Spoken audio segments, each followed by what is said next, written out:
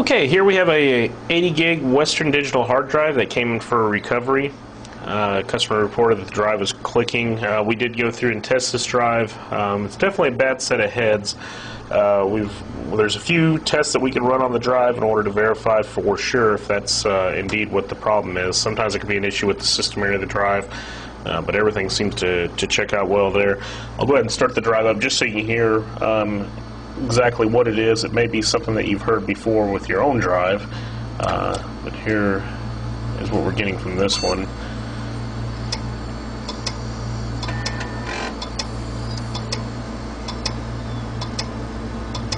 You hear that steady clicking, and what these drives will typically do is they'll power down, they'll spin down just a little bit after a few clicks and then spin back up and start clicking again. And I'll go ahead and power that off. And that's pretty common with Western Digital hard drives. So what this is going to require is for us to go into the clean room and swap the heads with another parts drive and see if we can get the data that way. So that's what we are going to do. Okay, so we have our 80 gig hard drive here. Got it in the clean room.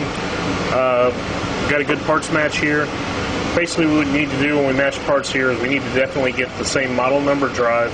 And with Western Digital, some of the older ones, we need to match this DCM as best we can to. Typically, with the 4th and 5th letter alphanumeric within that code. And even some of the bigger drives, though, you definitely need to have a complete match on them. We also try to get them pretty close to the same manufacturing date as well. So we will go through and start the process of disassembling the drive that's bad. First thing we typically do is go through, and if you get your drive back, you may notice that there's an X on the back. That just makes sure that we keep this logical board intact with the original drive. There's actually memory stored on this drive that contains adapters that are unique to this particular drive, so we need to make sure that we keep this together.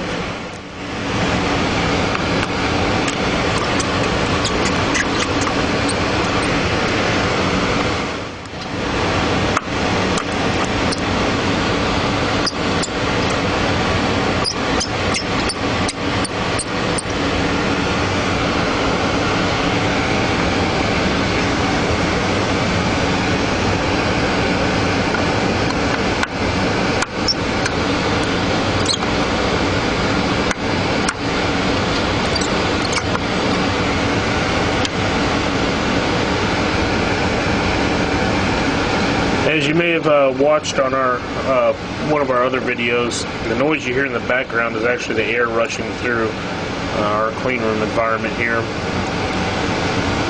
and that's the noise you hear in the background.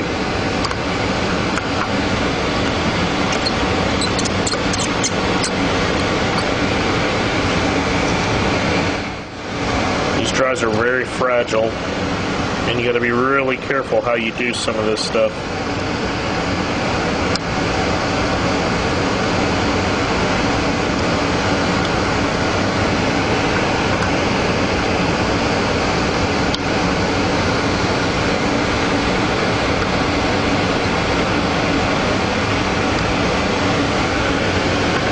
Take off the top magnet. What we need to do is move the heads off of the parking area just slightly so that we can remove this limiter. Removing this limiter will actually allow us to be able to slide the heads off of the platter.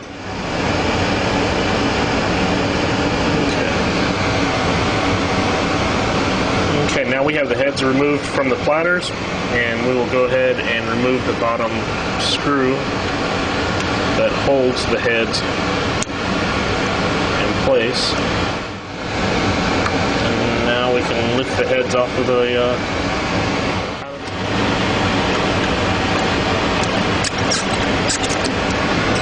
Now we'll start disassembling our parts drive.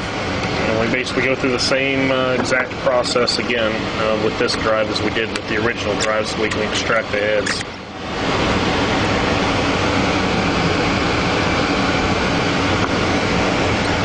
And again, we just repeat the process. Remove the magnet.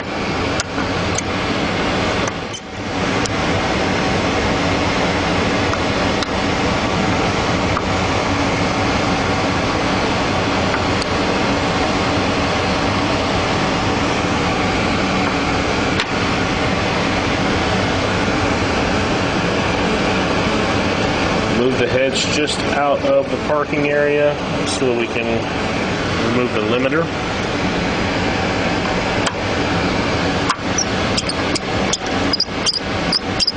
And typically when you hear a drive clicking, what you're hearing is the armature slapping against that limiter, either one way or the other, but typically it's just knocking against that limiter is what it's doing. And from inside the drive, it's just the head sweeping back and forth, back and forth, back and forth, back and forth, trying to find, some people call it the zero track. Basically what it's trying to do is find the information it needs within the system area of the drive in order to allow it to calibrate properly. That's why sometimes when a drive is clicking, it's not necessarily a mechanical problem, as there is some corruption within the system area itself that's keeping the drive from functioning as it normally should.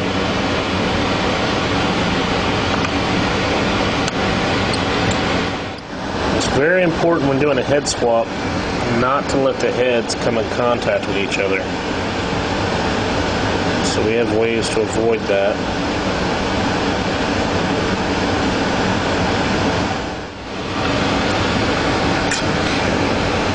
Offload the heads.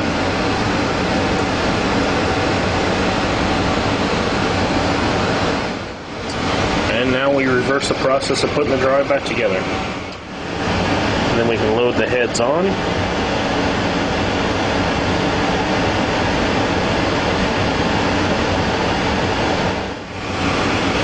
Replace the top magnet. These magnets are extremely strong. So you have to be really careful with them. Not only will they pinch you when they come together, but you can also damage the heads if you're not careful.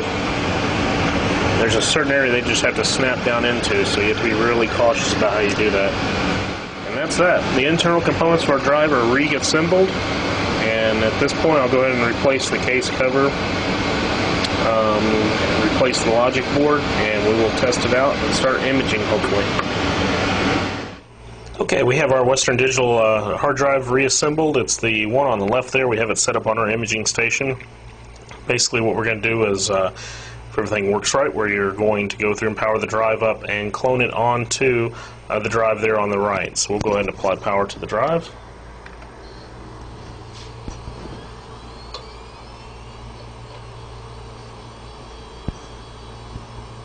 And you'll notice there's no more clicking at this point.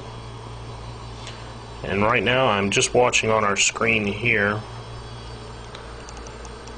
waiting for the drive to come ready. It's showing as busy right now. Sometimes when you replace the heads, actually it takes it a little while.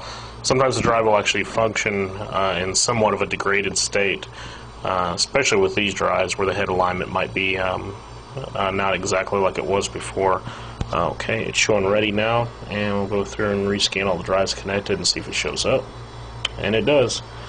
There is our 80 gig drive, and from this point we'll go through and clone it onto our destination drive and then do the recovery for our customer from there. I want to thank you for taking the time to watch this video. If you have any questions about our services, you can give us a call, 1-800-717-8974, or you can visit us on our website. It's at www.acsdata.com. We do not charge any evaluation fees to look at drives, and we do not charge anything if the data is not recoverable. We also don't charge anything additional for any parts or labor or anything like that. It's flat rate pricing depending on the size of the drive and the type of failure. So if you have any questions or you lost some data, feel free to give us a call and we'll be happy to help you. Have a great day.